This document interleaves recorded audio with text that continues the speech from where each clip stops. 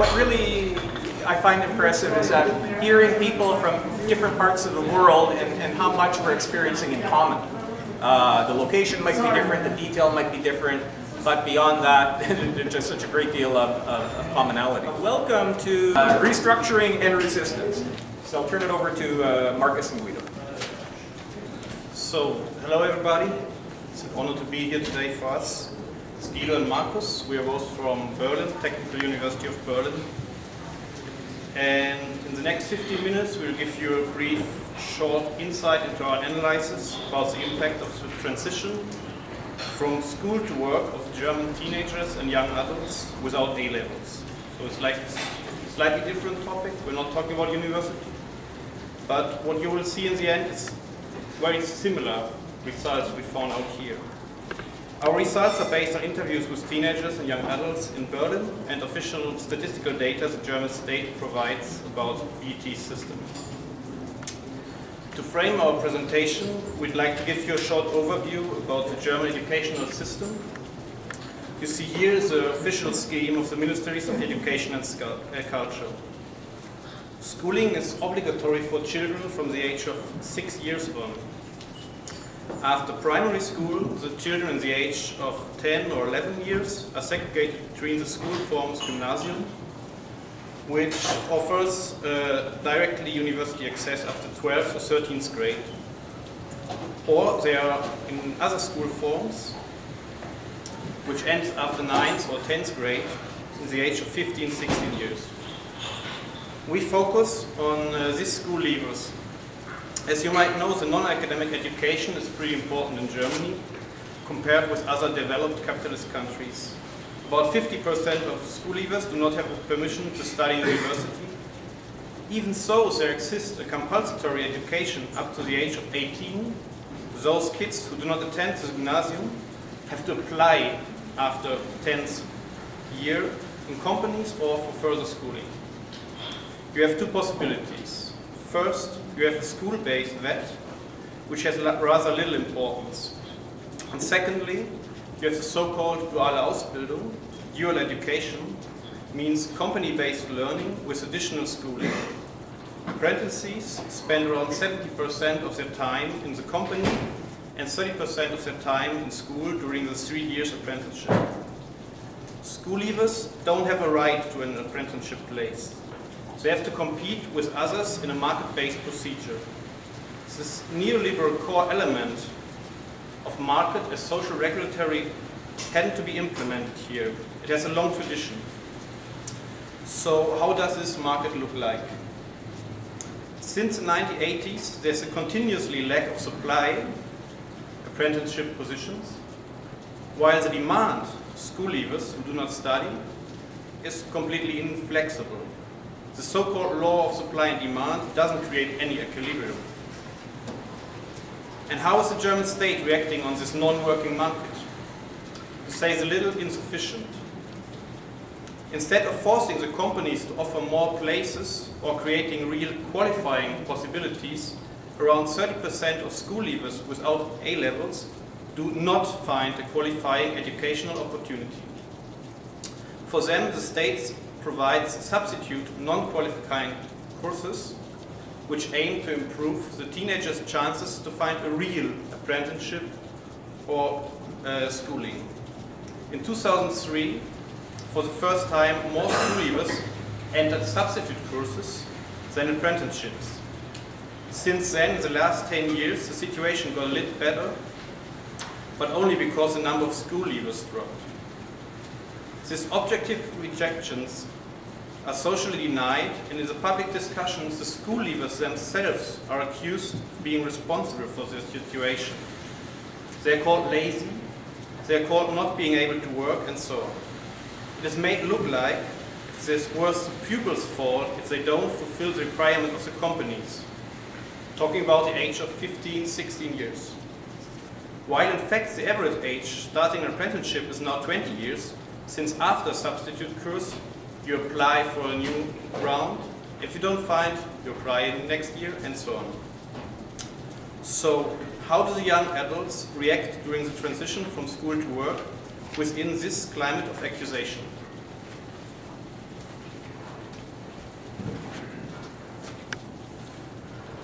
So based on our interview analysis, we want to present you 4 results. First, isolation by substitute courses. Second, gradual reduction of expectations of work. Third, restructuring the view of labor. Fourth, compensation by positive social relations. First, those who are hindered to continue their learning career after secondary school lose their school class as a stable social context they had in school, without entering in a new stable context. Not finding an apprenticeship is a shocking moment and often leads to a period of disintegration. They are isolated by a huge variety of short-time substitute courses. Not even experts know how many different offers exist nationwide. Different institutions, dropouts, changing classmates, and not even knowing what one will do in the next month is a precarious situation for the youth. The constant experience of frustration and failure influence their own self-esteem in a negative way. They start believing that they just don't have a right to get a good job because of their own personal failures. They start describing themselves as responsible because they were lazy during school and so on.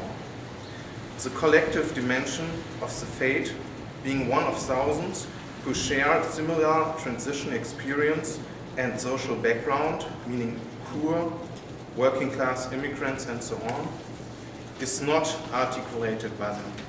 Nor it is articulated by teachers in school or in the media, where stigmatizing discourse dominates. Second, a decent job that offers financial stability is a general expectation of pupils in school. Nothing special, but enough to have a family or some status symbols such as a own car or go on vacation once a year. Getting isolated by substitute courses, they react with demotivation and absenteeism, often combined with them focusing on their free time activities, like going out with friends. As time goes by, they feel a growing social pressure from families, peers, boyfriends, girlfriends, state organizations to find a stable apprenticeship or a job, because this is considered necessary reaching adulthood. They start to understand that the society, or better, the job market, will not offer them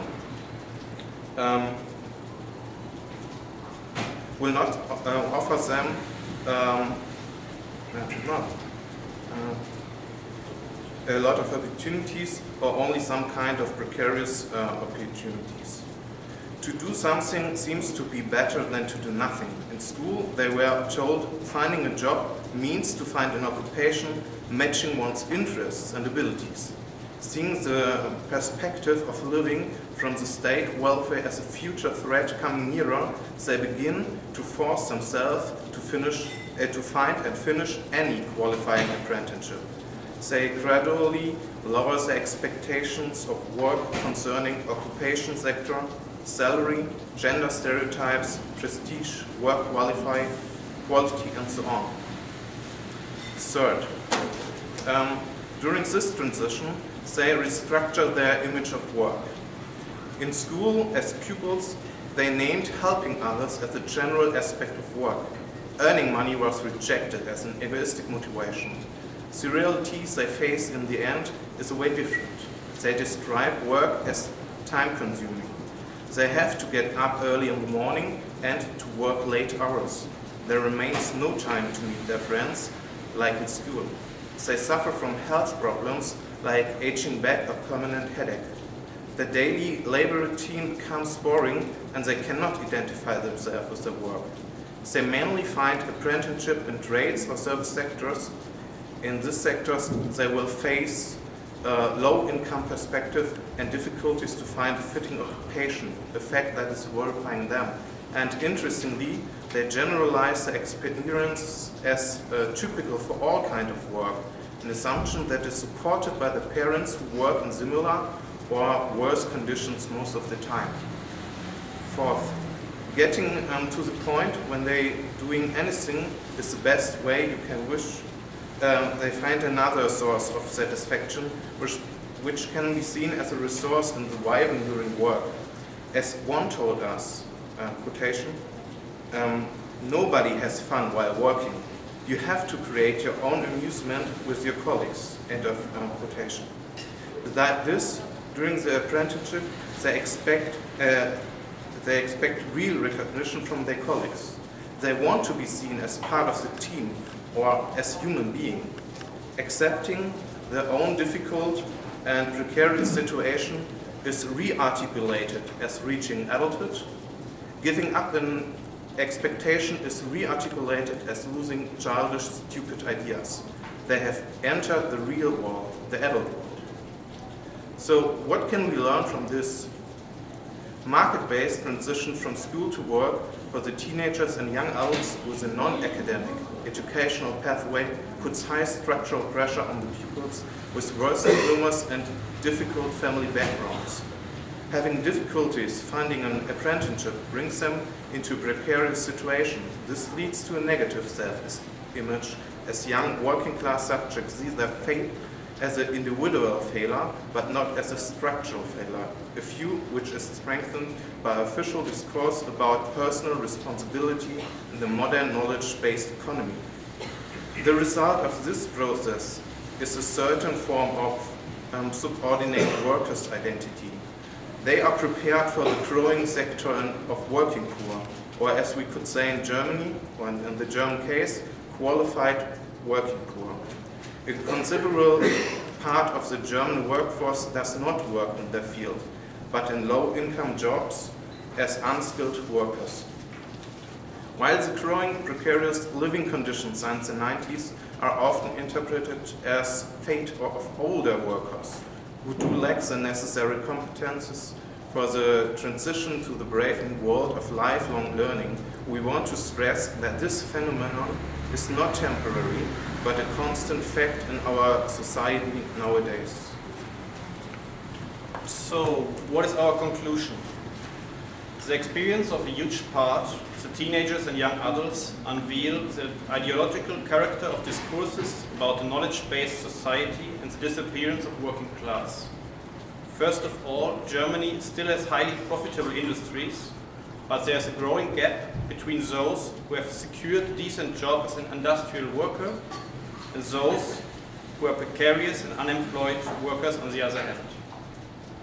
The composition of the working class has changed. We still do not understand enough of this change. Working class institutions often still act as if this change hadn't happened.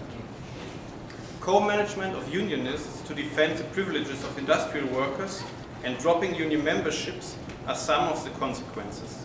Even more threatening is a lack of class consciousness. Individuals cannot resist the structural pressure of the educational system and labor market.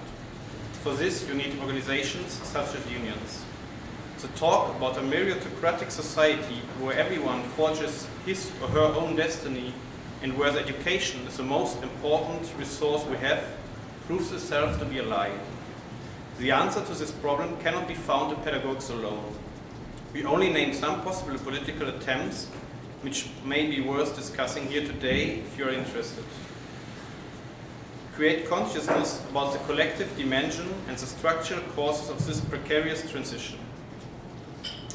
Name this group as a subject of unionizing. Implement a minimum wage, something that in Germany until now does not exist. And fourth, but last but not least, give every school leaver an apprenticeship guarantee. So thank you very much for your attention.